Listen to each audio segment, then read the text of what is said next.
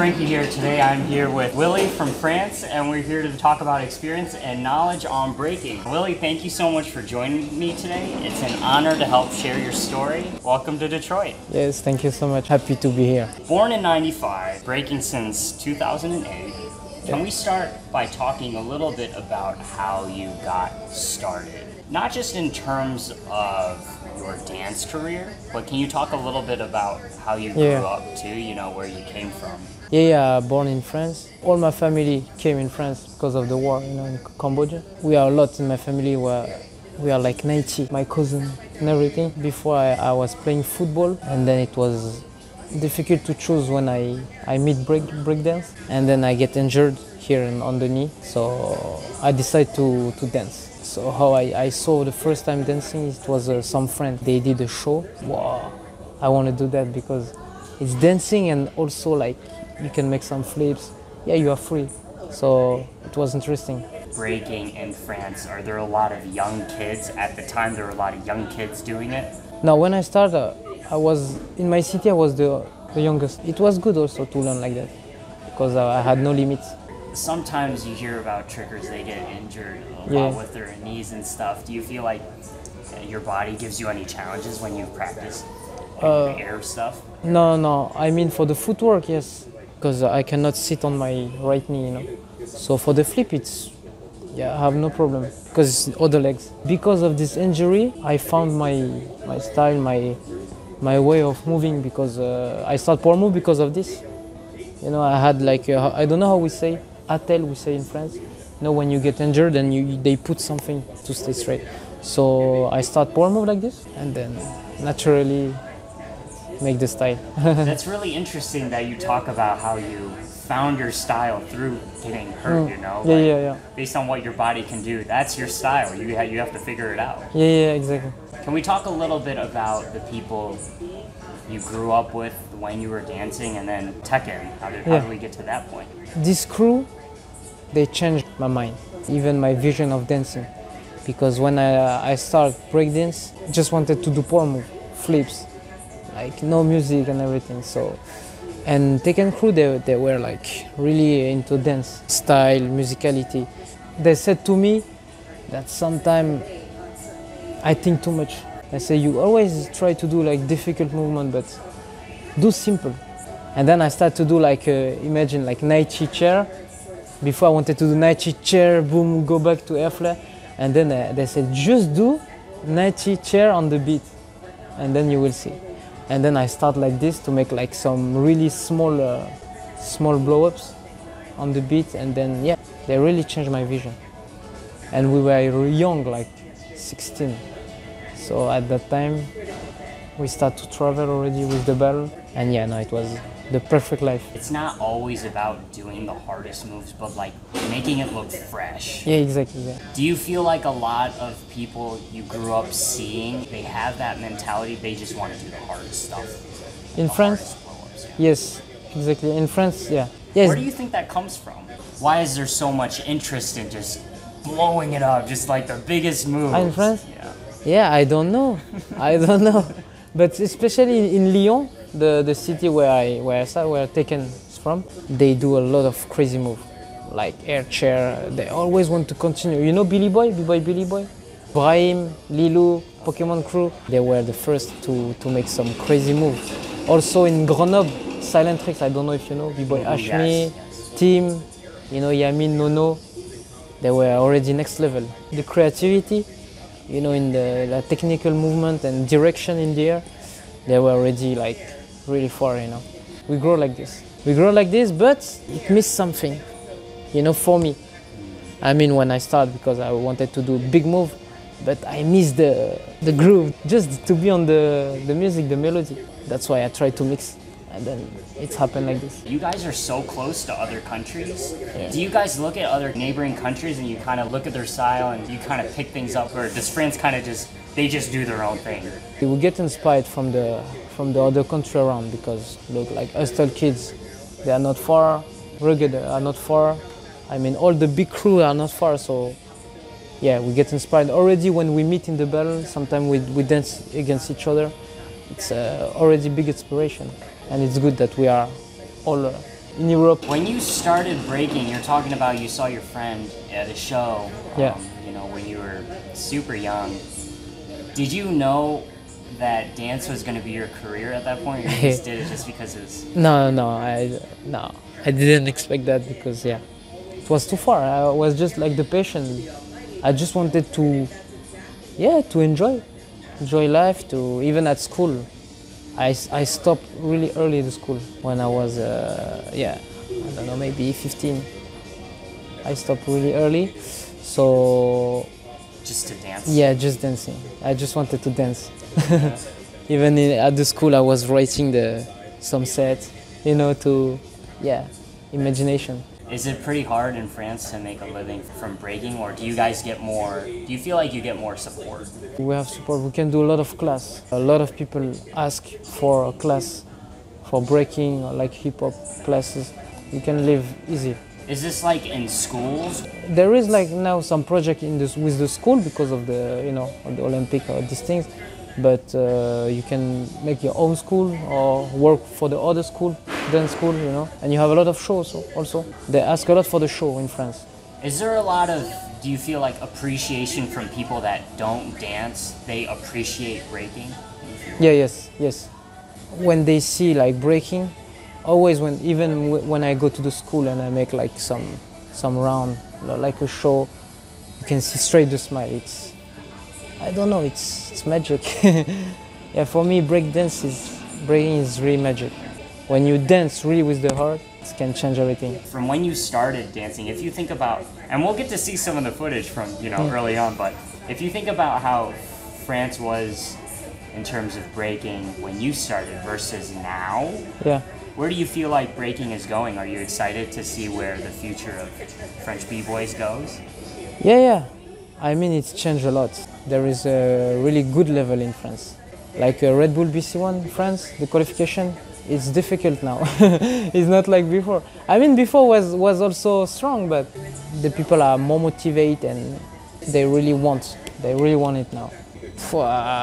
This battle. I remember like it was yesterday, this battle.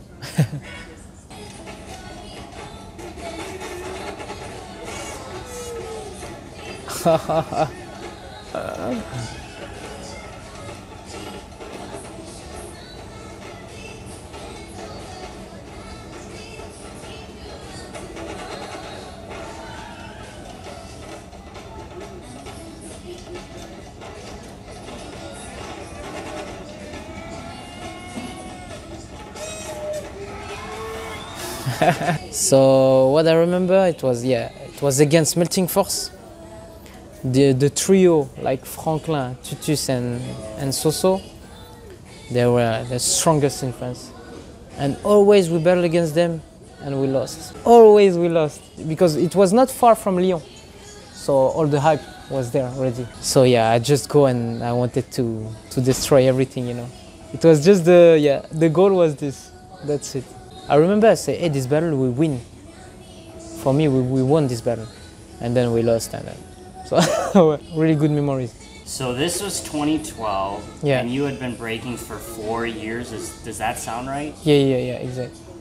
How long did it take you to get each of those moves that you did in this round? Your flare, your air flare, your chair, your elbow air flare? How long did it take?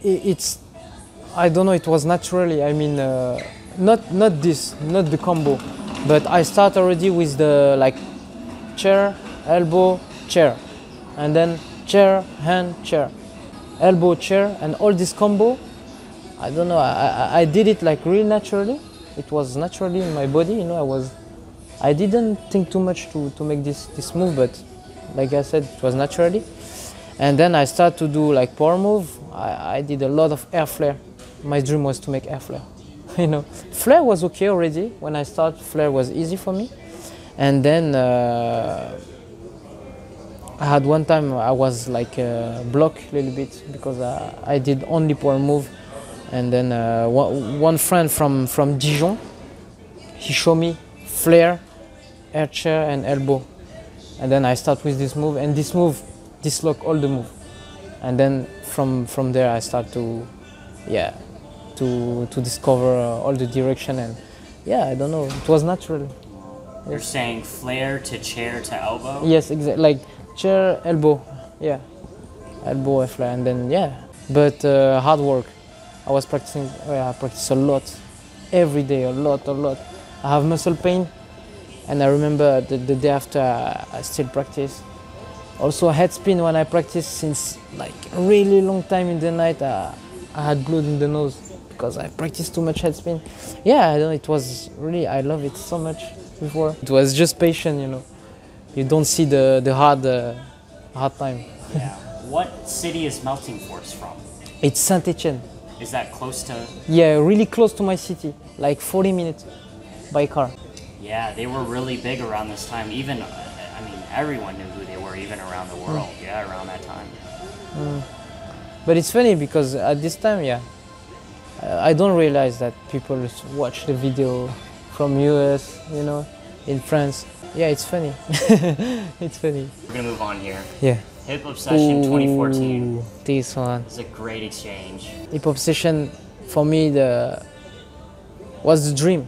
When I was kid, I was watching all the battle from Hip Obsession. You know, the crew vs crew. And then they invite me. I say, whoa, so happy, you know. Did you have to do a prelim? No. No prelim. They invite me straight. I mean, it was the time where I start to make an international battle. Because after this, I get invited for Undisputed. But after Hip Obsession, I broke my feet. Because you know what? At this time, when I came to Hip Obsession in Undisputed, the people start to know me. And then I start to think I'm a superstar. Okay. Exactly, you know? No, really. Yeah. I was thinking that, oh shit, now I'm a superstar. You know? Did you feel nervous, like you had pressure? Not pressure, but not the pressure, but I was too proud. Oh, okay. And it was not good. And then I broke my foot. And then it was perfect. It was sad, you know? For 1 year and a half I stopped. I had to, you know, recover. But this time was really, really, really good for me inside. You know, okay, life is simple, I have to stay simple. I grew simple. My life come from Cambodia, you know, I mean my family from Cambodia. I have to stay like who I am, you know, from since I'm kids. And then this injury changed totally my dance after. It's magic, it's natural. I cannot explain. You're changing your mentality, and Yeah. of course it'll change your dance too. Exactly, yeah. I go into the battle just to share my art. It was not because of just winning, just sharing.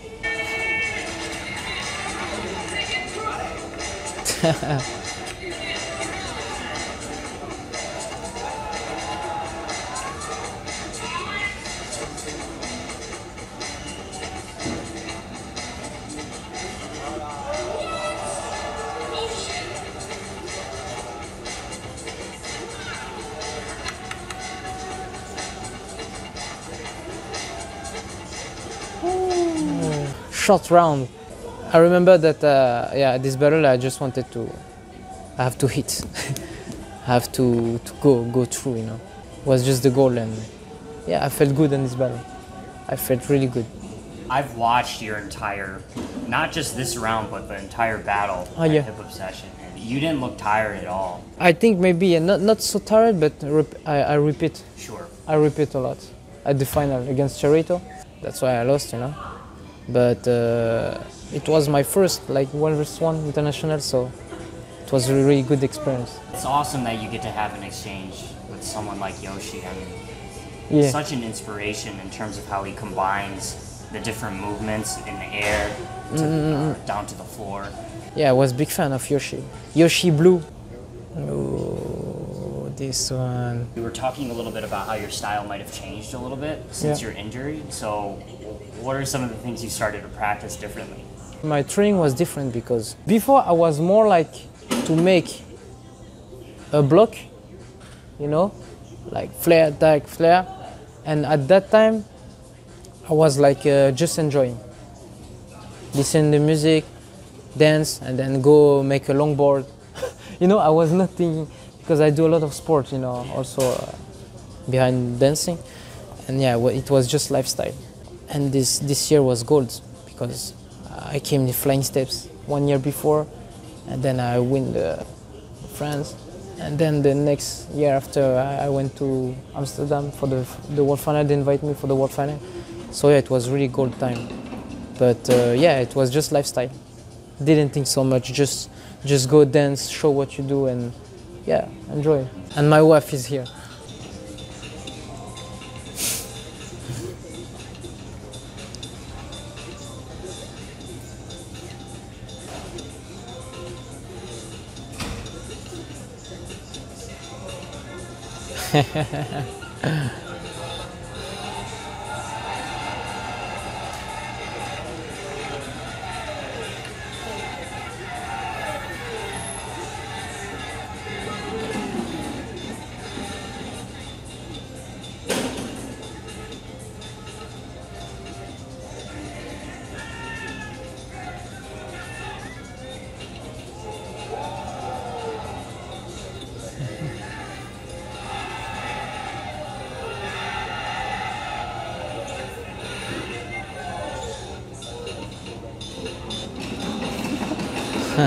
Yeah, it was a good round.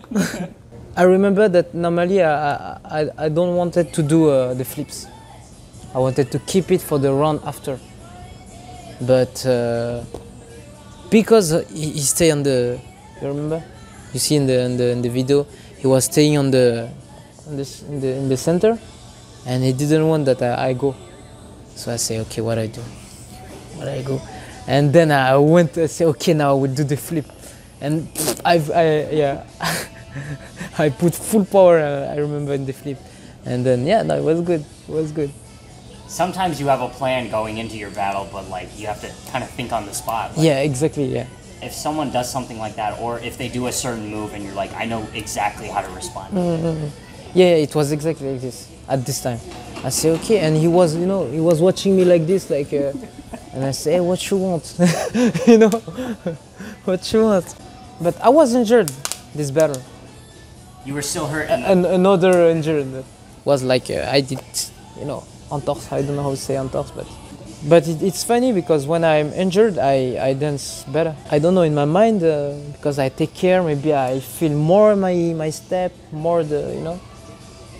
For me, always when I do, I'm injured, I dance good. It's strange, but. You would think that the more healthy you are, but no, that's actually true. Just in general, you're just more thoughtful. Yeah, exactly. If you're healthy, you just muscle memory. It's just like you're not thinking, you just yeah, muscle memory. exactly. Yeah, and when you're injured, it's like you have nothing, but with nothing you can do everything. I feel is this, and it's hard to do the same when you have no injury. You know, sometimes I have everything, so you know. You choose some good battle, bro. So before we play this, tell us what you remember about B-Boy Classic. World B-Boy Classic. I was not practicing a lot. I was doing longboard a lot, and then they invite me for the grade 8. You know, so they choose 8 people and then they mix. And then I say, okay, I will go to this battle, but I don't know what will happen, you know. And then it happened what it happened, you know. It was good, I was in. When the battle started, I was in. I remember Victor was there, so I said, I hope we will be together. So I was with Sky Chief, and really good connection. What you were saying before just now about just enjoying the moment and just being free, I think you can really see that from this battle. Like, you look like you were having so much fun. This battle was so intense, but still, you had a smile on your face. You were just there. You were just happy to be there. Because sometimes, what I see even in France, the mentality sometimes is too serious. So it's nothing. Everybody was really concentrated because it's a big battle and everything. But yeah, I was, like you said, I was chill.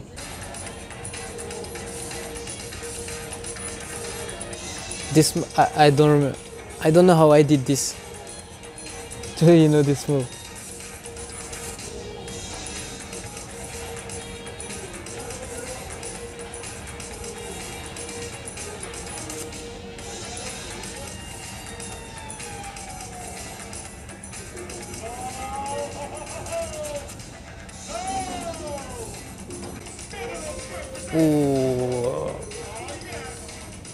Oh, this is crazy. Oh, good round, Justin. Really.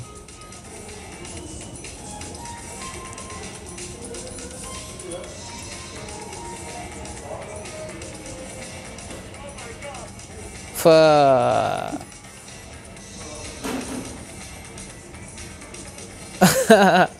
2-0.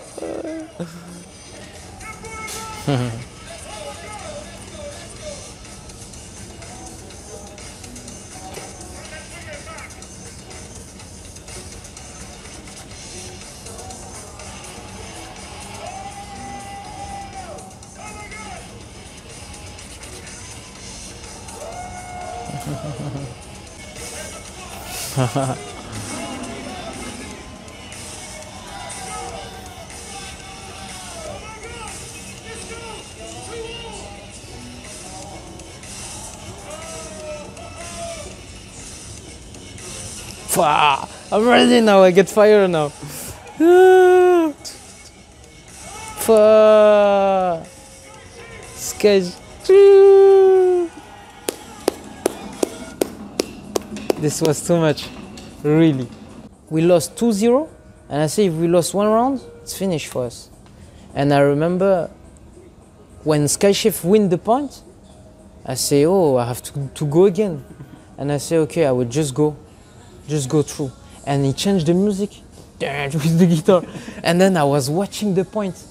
You know, I was watching the point, I said, okay, let's go. And then I just throw everything that I have. And then Skyshift again, he came back with the crazy run at the end. Yeah, no, it was really the big fight, this battle. And it was warm, I remember. And we were like, you know, like a fighter. No, it was, yeah. This battle, yeah, was also really, really, really good. One of the best. Oh. A little more recent. Not long time.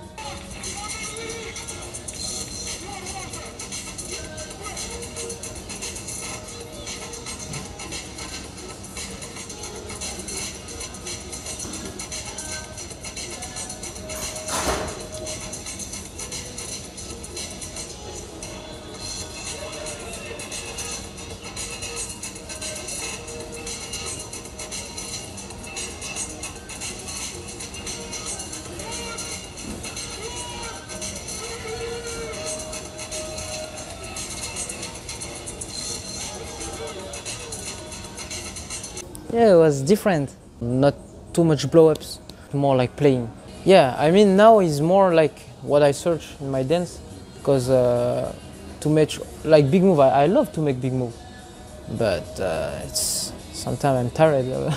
You know, I'm tired. So this way of making big move, but to stay like fluid. One thing I've noticed too, you know, through all the footage we've watched, you don't ever look like you're ever really forcing it. You know, some people you can tell they're not breathing, or they get really tense when they try to hit the freezes and stuff, but you look really relaxed. You know, do you have any advice for that? I don't know, because always sometimes in France I lost battle because they say I'm too relaxed, and I don't understand, you know.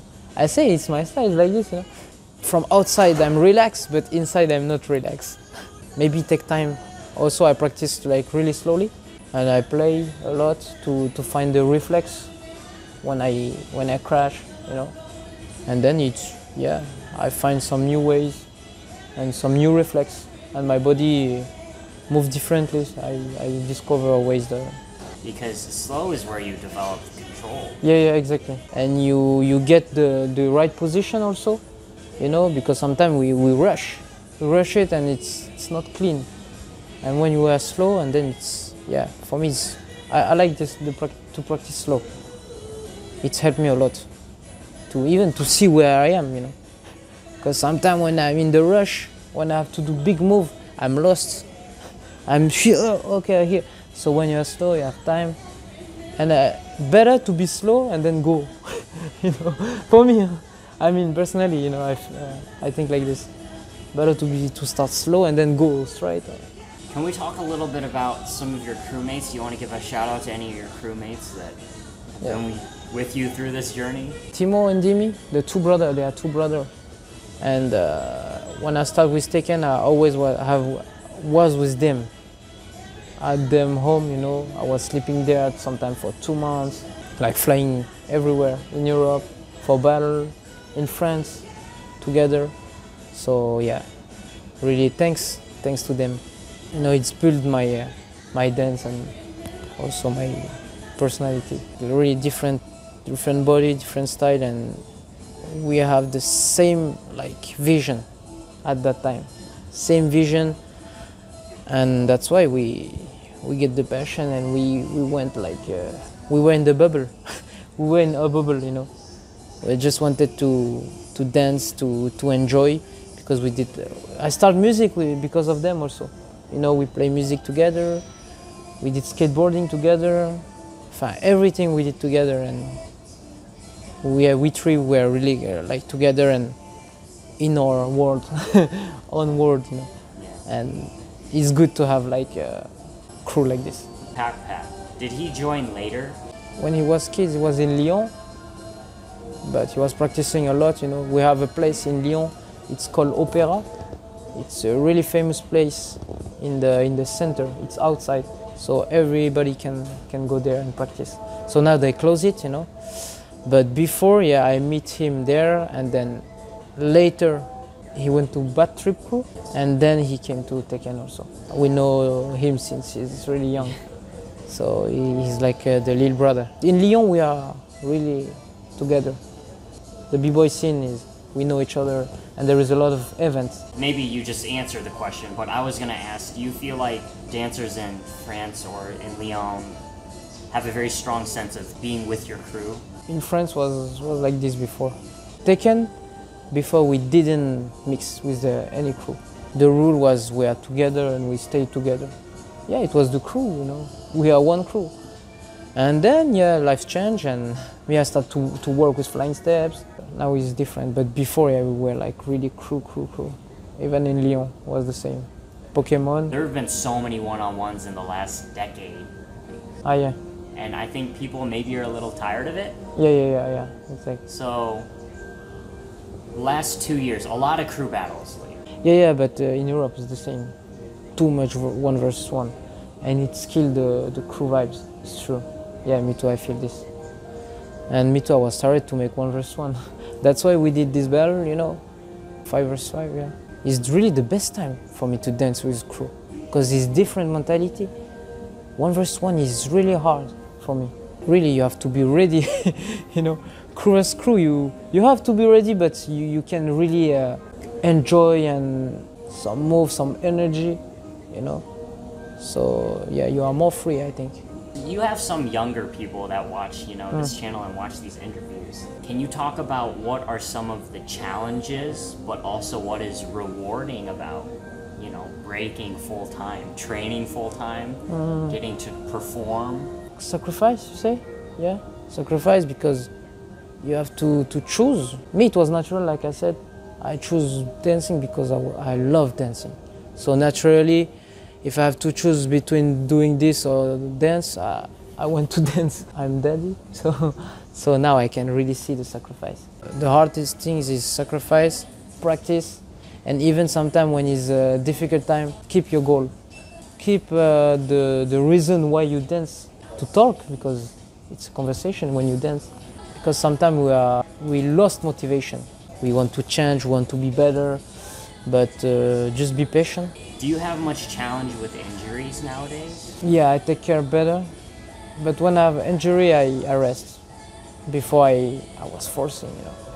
But now when I get an injury, when I have injury, I rest, I take care. I do like another sport, you know, to stay in shape. Yes, I take care more now. Keep the passion, just love what you do, be confident, and practice a lot. Yeah, if you practice a lot, you will get the confidence. Always enjoy, and even if it's hard, enjoy. And like, yeah, because you talk about my family, I was a lot with my family, because like we are a lot of cousins, you know, like 90 in my city. Every day I was with my family. And when I started to travel, it was hard for me, you know, because I was there and I didn't see them so much. Yeah, I think this is the sacrifice, you know. But at the end, today they are so happy. I'm the little one, you know.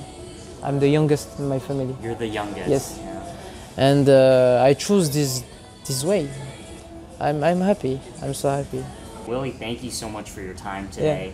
I know you just have a short visit, you know, when you're here in Detroit, but enjoy Detroit, enjoy the States while you're here, and good luck with everything in the future. Thank you, Frankie. All the best for you too, bro. Thank you, bro. And we're out of here. Peace. Aye.